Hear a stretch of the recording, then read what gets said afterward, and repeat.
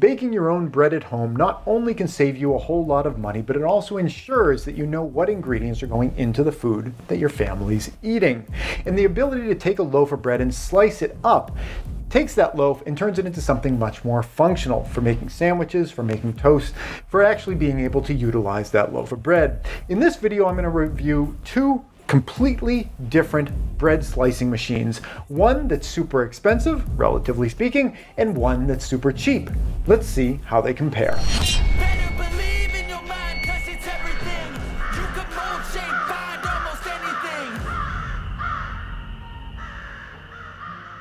Hey everybody, this is Praxis.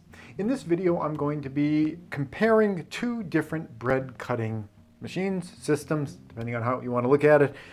One here and one here. This one here is made by Zassenhaus, and it is something that I've had for several years. I love it. I've been very pleased with it. I've made a couple small modifications on this unit. If you want to see more about that, here's a link to a video that you can jump over to if you want to find out kind of what I did to this to kind of retrofit it to get it working better. But overall, I'm really happy with this one. This was sent to me recently. It's made by Picklohas. And the reason I decided that I wanted to do this video review is because I mentioned I'm really happy with this unit, but there is one big downside with this unit, and that is the price. The price of this unit is very high. Now that said, because it has allowed me to make very thinly sliced bread for many years, and I don't have to buy bread from the grocery store to make sandwiches for my boy or for myself for that matter anymore, it has saved me more money than it has cost me. But there's a big investment to get into this type of bread slicer. So I wanted to compare it to this because this bread slicer is much less expensive. So when I was approached by the company and they asked me if they wanted me, or if I wanted to do the review, I said yes, I'd be interested in doing that because I know for a lot of people it's difficult to jump into this. So I wanted to see, if they are comparable.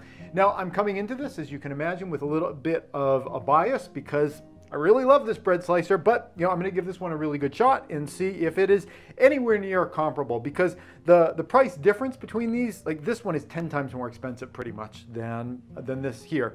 Now I do want to mention I'm using the knife that was sent to me by the same company, Picklohas.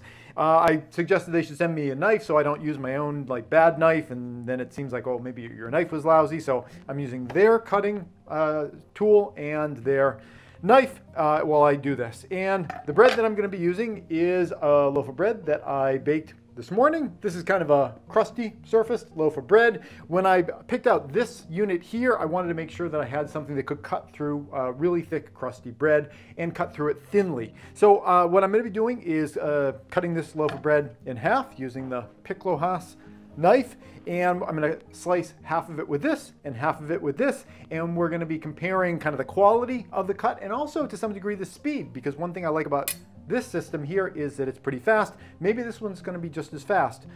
So let's cut this bread in half. The knife works pretty well. That went right through. Oh, okay, well I got to say right off the bat, the knife is pretty good. It's a lot better than the knife I usually use to cut my own bread. It went right through. It didn't break off bits of the crust on the corner.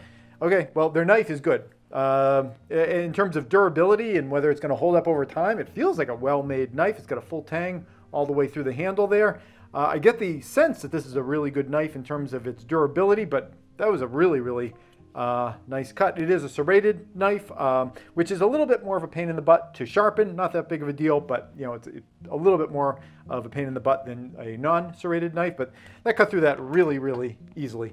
I'm going to talk just a little bit about their device here. It has a little locking, unlocking pin on the side here, and it's got different grades of thickness that you can cut. There's a 1/2 inch, 3/4 of an inch, and an inch thickness options that you can use when you're cutting through here. It's kind of, you got to make those quantum steps. It's not infinitely divisible. So it does it in 1/4 inch increments, but starting with 1/2 inch, you can't do a 1/4 inch slice with this system. It has a little area for for collecting breadcrumbs, which at the time of this recording, and I've never used it before, seems a little bit silly to me. Like, are they all really going to go in there? I imagine they're going to go everywhere, but I guess we'll find out. There's a little magnet over here for holding knives onto the device. Maybe if you had a smaller knife, the knife will kind of click right to there. This big knife I think would fall right off of there, but I guess it's kind of like a safety thing for when you're moving this around. If you had a smaller knife, it can click to the magnet. As to whether that is valuable or not, I guess it depends on what kind of knife you're using. This knife here, I feel like it would fall right off. This unit here is infinitely divisible. There's a little knob here, and I can go all the way down to like a 1 millimeter thick slice, although I don't think I could actually pull that off with this.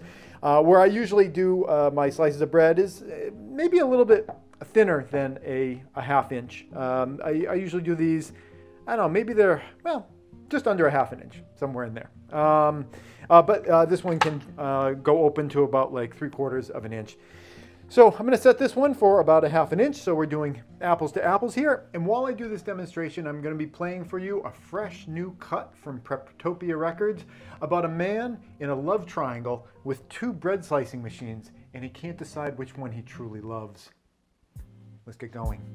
We'll start with the Zassenhaus. I'm going to cut half a loaf of bread with the Zassenhaus, and we'll have a timer while we go. 2 plates on the counter, set the mood just right. One's a serrated edge, other smooth as silk. Both got their charm, and both could kill. Bread knife sharp and sleek, bread slicer dancing swift. 2 tools in my heart, caught in this bread twist. Tragic love triangle, man caught in between. Feel the tension rise. Okay, we're set with that one. I was able to cut 1, 2, 3, 4, 5, 6, 7, 8 slices plus an end piece. Each one is just a little bit under ½ an inch thick. They cut through very easily. That's why I love this machine. Now we're gonna try the THUBNAIL machine. Little jig here, and bread goes on the top. And the way that you're supposed to run it is you kind of hold the bread down and you slice through it in an action like that. So I will give it, this is the first time I've ever used this. Maybe you develop a little bit more of a knack over time, but we're gonna see how it goes. And again, with the hot, sexy grooves of Preptopia's new R&B release. Feel the tension rise in this twisted bread dream. Cut too deep, I cry. These tools make me bleed.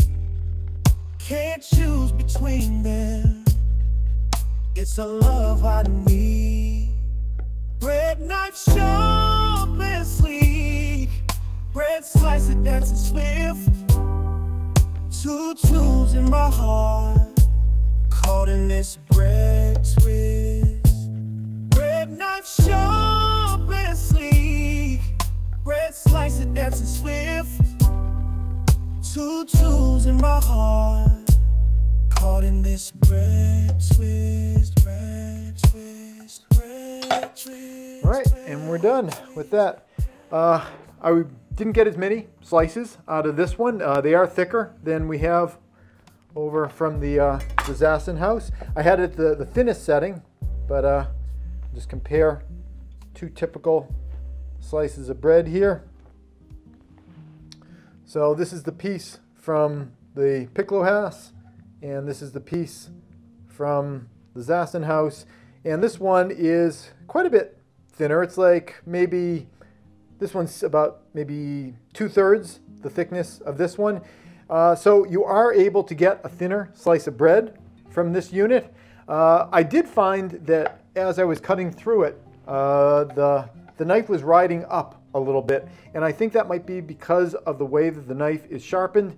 There's kind of a wedge shape on this side, which kind of wants to ramp it up. I suppose if I kind of did it in a left-handed direction, I might have been able to to minimize that a little bit. So that particular aspect to it, where it kind of ramped up and made them a little thicker on one side than the other, if I ran the knife in an opposite direction, I think that would be a little better. Do you have to do it left-handed?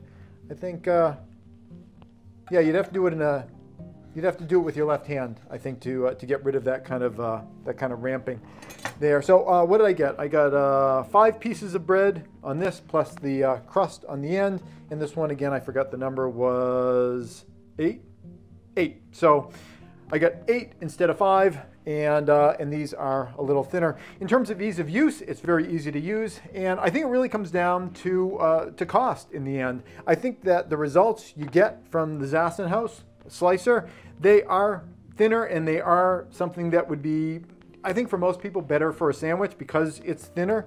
You know, if I was going to take 2 slices of this, you've got like an inch plus in thickness. So the results, I think, are a little superior with the Zassenhaus slicer, but at the same time, you could buy 10 of these for the price of 1 Zassenhaus slicer. So maybe if you don't have the money to buy something like this right off, you could get something like this. And, you know, if you can fly with sandwiches that are made with 2 pieces of bread that add up to, you know, about an inch and change, and you can do that for a couple of years, you can take that money that you saved by not having to buy bread at the store, and you can, you know, save up that money, and eventually maybe you can get something a little bit more expensive, or maybe, you know, you're totally fine with this, and thick sandwiches are the way that you like to rock and roll either way. So there you go. There are the 2 units, Zassenhaus. I'm going to put a link down in the description below to this one. I'll put a link down in the description below to this one. I don't see them really as being competitors because from a price standpoint, they just live in 2 completely different environments. While I love this one, you know, this one's not bad. If I did not have the money to swing this one right off, I think I probably would go for this. It works really well, and as long as it's saving me from having to buy bread at the grocery store, I'm going to be saving money, and then I can put that towards other kinds of kitchen tools and items in the future. That's it. I hope you found this video helpful, and thanks for watching. Hey YouTube preppers, if you enjoyed this video, here's another that I think you might like. But before you click on it, I wanted to take a moment to thank all the people you see on the right-hand side of your screen. They help to support all the work that I do here over at patreon.com. If you'd like to join them and get your name added to the list, the link's below.